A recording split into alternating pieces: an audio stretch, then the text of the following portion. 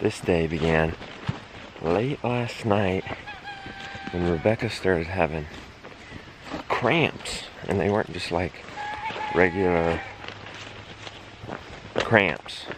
They kept getting worse and worse, and finally she kind of looked it up online, like some possibilities what this might be, and made the decision that she should go into the hospital, have it checked out. Come on. I'm actually taking Bear. It's early morning. It's like 5:45. I'm taking Bear to his mama. There they are, Bear.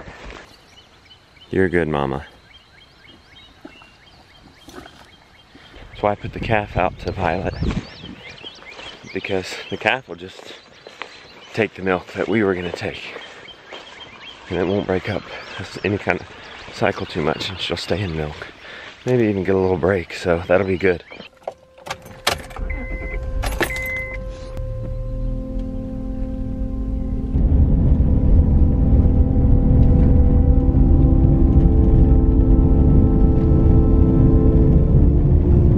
Grandma and I have switched. She's got the kids. Jonah will have the chores, and I'll have the mama.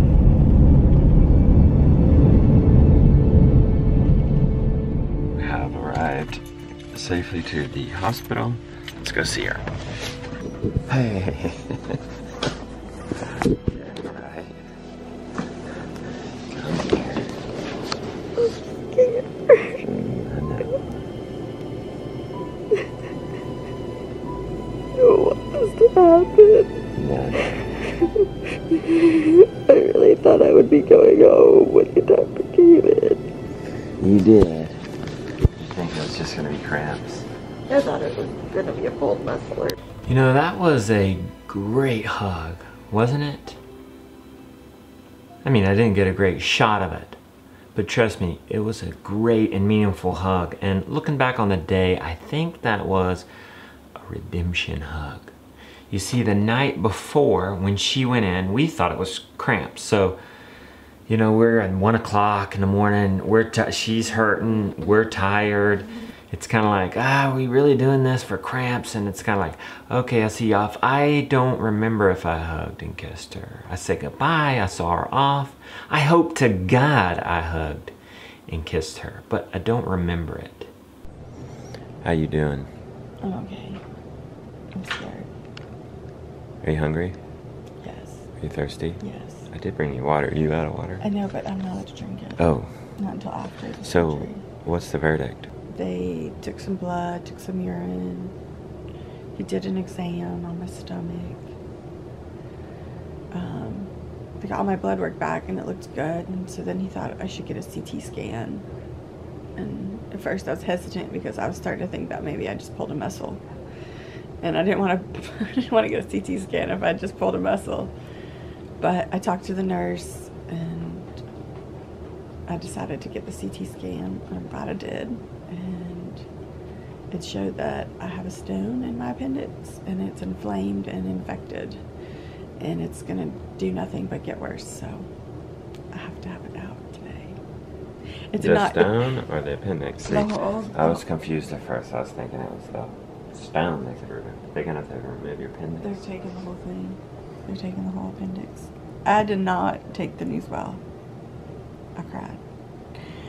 And I told the doctor I wanted to keep everything in my body. Mm-hmm. But there might be an alternative. I don't know what it is. It can get serious if it does burst. So I don't feel like I really have time. I guess I should have taken care of my appendix before this. But you didn't have any signs of appendix problems? No. I mean, I never couldn't wanted have to done have anything. this, but You were doing everything right. I was trying, so. What causes it? I have no idea. I'm not sure. All I know is that it hurts. How big is the appendix? I don't think it's very big. It's kind of small. They said it was small. They're just gonna do 3 little marks. What is it for? Don't you need it? I don't. Do you know what it's for? I don't know what it's for, but I have read somewhere that it is needed. But I have I also don't want to die. No, no. So I have to go with what care I'm getting, and I just have to believe that we can heal whatever this is, and I can get better.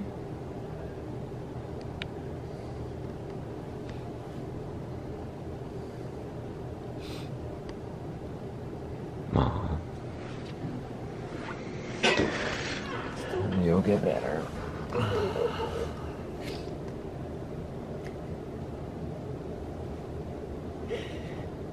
Scared.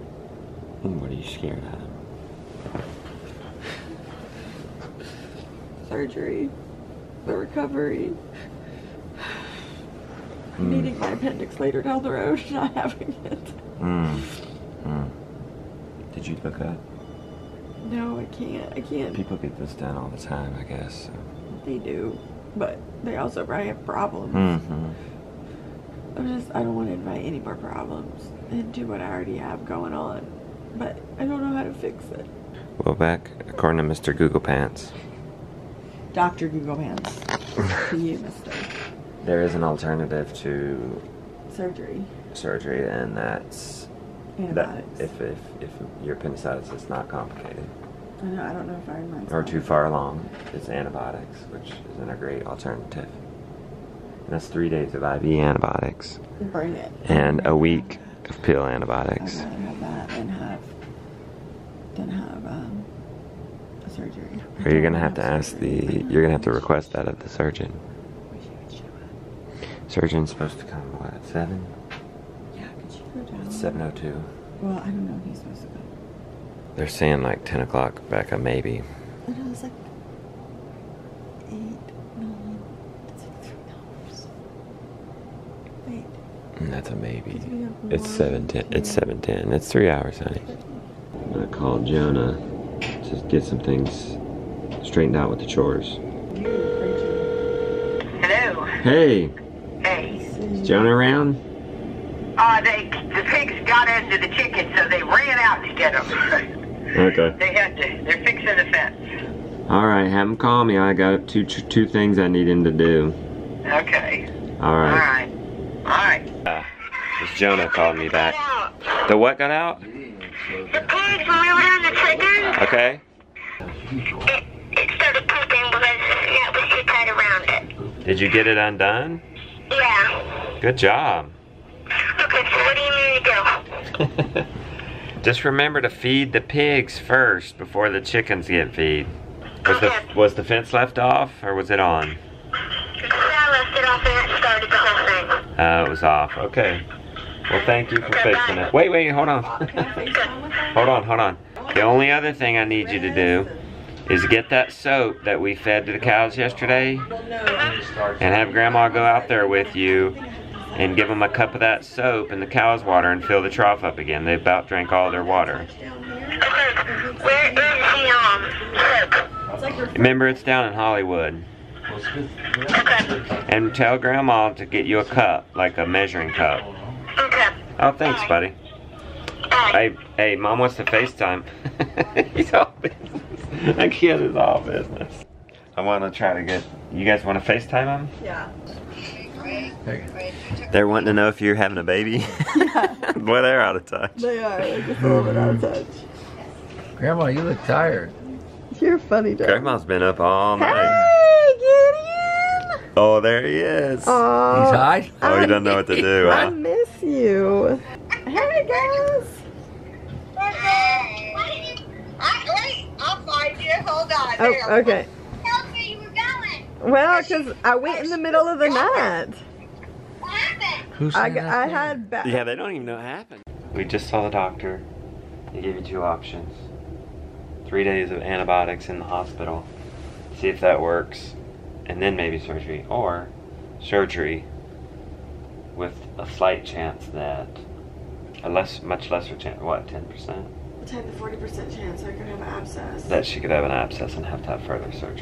And then there's also a 5% chance that I won't be able to have the laparoscopy and I'd have to have open. Yeah, that. I don't think you want to spend 3 days in the hospital though, huh? No, I don't.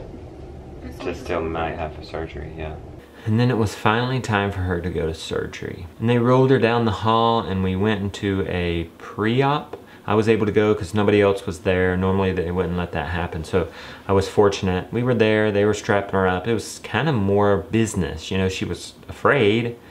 I think there were some tears.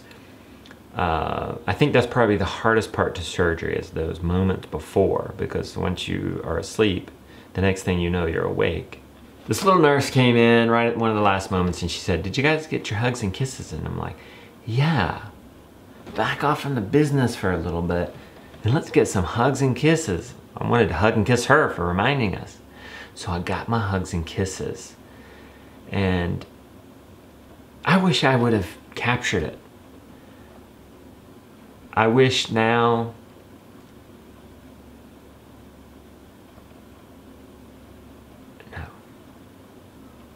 And I gave her a hug and a kiss. And that hug and kiss must have had meaning because for the first time I was emotional and I was about to cry and I thought, I gotta get this together. My mom's in the waiting room and I don't want her to see me crying. So I kind of slowed down a little bit. got myself together, pulled it together and walked out there. It is 1:20. Rebecca went back into surgery about 30-ish minutes ago. It's gonna take about an hour. She was very nervous, understandably. Upset, she hadn't slept all night, so crying. It wasn't long after this that we got word from the doctor that she was okay and everything went well. 1:34, the doctor just came out. She did just fine. She will be another hour until she can come back to her room, recover, and come back to her room. So we're all happy about that. And then it was about a half an hour or an hour, and then she came back. But she was delirious. Look who's back. I'm good. Make sure you're okay, Freddie. How'd you do? I have no idea. What happened when you woke up? There was cows with me. What were they doing? Eating grass. Well, that's good. Yeah. But it hurt real Tomorrow's bad. gonna be a new day. Are you hurting right now? No, it doesn't hurt now, but they gave me lots of drugs. Lots of drugs. And ice chips. Do you want to rest or do you want to keep talking? I want ice chips. Look, she's supposed to be bringing them. She will. And I like the ice on my belly. Okay. They have ice on your stomach? Yeah, it feels good. But it couldn't have been an hour before she was just like back to her normal, cohesive, super smart self. Hey, honey. Glad you're doing better. Glad you're awake. Me too. You're not grazing with the cows anymore. You're coherent. I feel good, actually. I Good. feel it worked really good. I'm gonna leave you now. Uh-huh. Amy's gonna come visit. And I'll go home and take care of the kids. We'll send you some food. All right, thanks, babe. Okay. You get better. I'll miss you. All right. Yes. Love you. Love you too. On the way to see Rebecca, I passed this, I noticed this graveyard. And I thought, you know, that graveyard looks a little overgrown. Those people are probably forgotten. And that's it. And now I'm thinking, well, I'm glad Rebecca's not going into a similar situation in a few days. You know what I'm saying? And at the hospital, I'm reading this book called The Kite Runner. And he mentioned something about a graveyard with no names on the stones. People long forgotten. Maybe they didn't even go through the trouble to name the stones in the first place.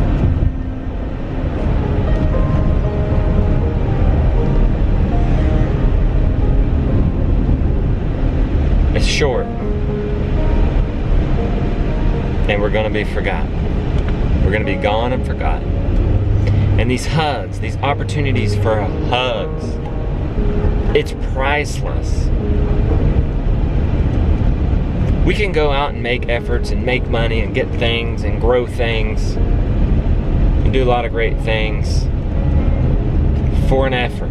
We pay for it with an effort and we reap the rewards, and that's a wonderful thing. But a hug and a kiss, that's something we take for granted. It's like the air we breathe, it's like the water we drink, the trees we pass by. The hugs and the kisses we take for granted because it's free, but it's priceless. And if it was gone, and I've had no more opportunity, I would be willing to pay all I've got, plus debt, trillions of dollars if I had them, to get one last kiss. It would be slow, it would be thoughtful, it would be of the mindset of I'm taking notes, and it would be captured. It would be documented.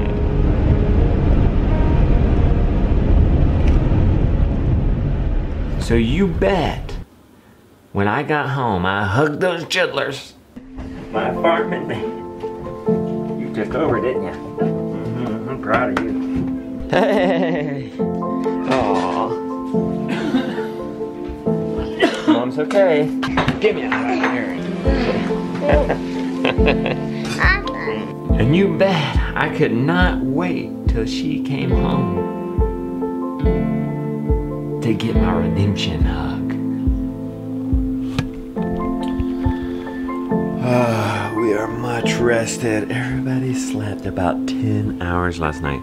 It's amazing how that will wear everybody out. The beautiful one slept at the hospital. We slept here. Good news though, good news. She's coming home this morning. They're like checking her out right now. Like, can grandma go and get her, bring her here type of thing. You really ran the place, buddy. Yep. Good job. Good job. Well, you fill our absence just after one day for sure. Everybody's already backed up on laundry.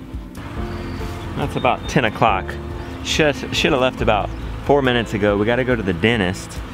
Rebecca too. Everybody's got an appointment all at the same time. Obviously, Rebecca's gonna have to reschedule. But we were gonna barely miss each other. Rebecca's mom went to pick her up. We were gonna have to leave. But Rebecca called and said, just wait, just wait. She called the dentist. We're waiting. She wants to see the kids. I've not told the kids. So we're just gonna kind of sit and wait. Hey, look who's here. Mama? Well, I bet that's Mama with Grandma. No, don't anybody just bump out. Let's see if it is. It's Mama. Is it? Oh, she is in the front. Come on, come on, come on. Come on. You gotta line it up. I know, you gotta be gentle. You gotta be No. I love you. Because this is where all my stuff is. I'll show it to you later. It's all right. She wanted to see y'all before we left. I know. I did. Hey, buddy. I missed you. I missed you. Why don't you give her a kiss? I mean it. I love you. How about another? Give Mom a kiss and then we'll go. Give me kisses. You'd be good at the dentist. I love you I guys. will. No, I got my bike. What? I got my bike. I love you too. Good to be on. Good. I'm in pain. You want to hug her too? Have you hugged her too? No, I haven't yet. Come on. Oh. All right, I gotta get inside. We gotta- Here, We gotta go to the dentist. I'll carry you. Good to have you back.